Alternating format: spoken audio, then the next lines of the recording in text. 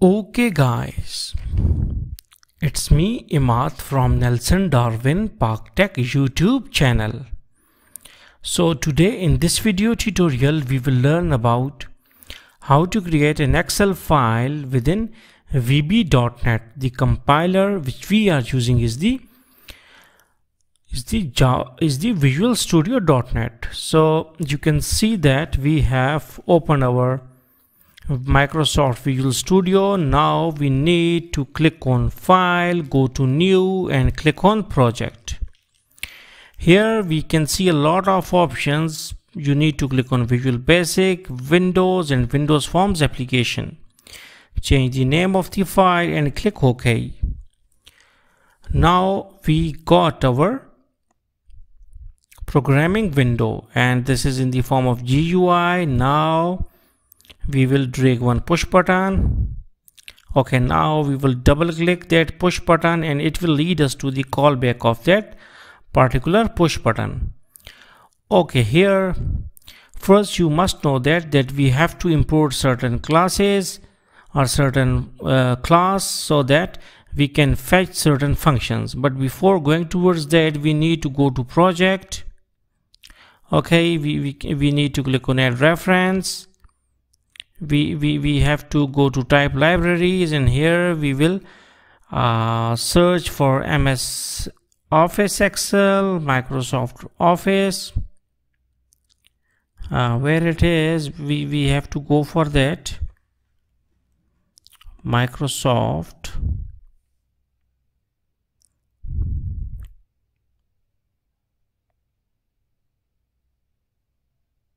and here it is Excel. Okay, so we need to tick it out. Okay, Microsoft Excel 14.0 and click OK.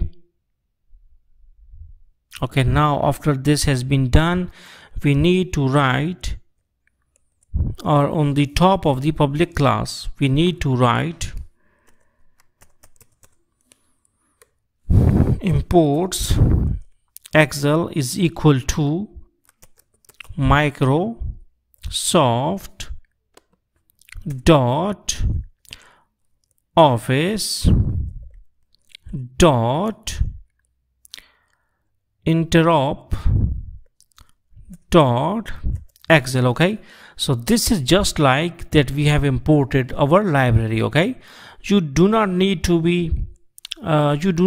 go in the complexities of all these classes which belongs to certain major classes. So you just have kept in your mind that this is just like the library addition in our program. Now what we need to do is to come to the callback of that particular push button, and here we will write dim applic Excel. Okay, now this is applic Excel is just a variable or object. Okay, nothing special. Okay, is Excel dot application, Excel dot application. Now what is this thing now? Now we have, rather than writing Excel dot application, we will just write applic Excel and it will just means this thing, that is Excel dot application. Okay, so just like short format. Okay, so it is a variable and it denotes all this. Now we need to write, because after this thing we need to write certain workbook as Excel workbook is Excel file always consists of certain workbooks. So we need to write WRKBK is Excel dot workbook. So rather than to write all this, we will just write WRKBK in here down. Okay, so it will work fine. We also know that there are sheets, so we will write dim sheet is Excel dot worksheet. Okay, now simple sheet variable will work as Excel dot worksheet. Okay, now we need to write applic Excel dot visible, sorry, applet excel is equal to create object. Now this is our measure function, that is create object. What sort of object? Excel dot application. Okay, so we will write excel dot application. Okay, so create object, it will create an object for us which is of Excel. Okay, means that it is going to create an Excel application for us. Okay, so now we will write, we will set its properties to true. Dot visible is equal to true. What is mean by it? We are just setting its visibility to true and nothing else. Okay, applet excel, this is a variable which is denoting which is just denoting this excel dot application is equal to true, means that, okay, remove the semicolon. Now we will try to add our workbooks inside. We are attaching our workbooks to a main Excel application. So we will write workbook is equal to applet excel, okay, dot workbooks dot add dot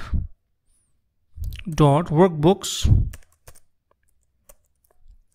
dot add. Okay, now this will add our workbook with the main application, and then assign all the things to this variable is equal to, here is the assignment operator, means that workbooks will be attached to the Excel application and then it will be given to WRK BK. Okay, now we will come towards our sheet is equal to, now we will attach these workbooks, these sheets to workbook, and then we will assign all of them to a single variable, that is sheet. So workbook dot active sheet,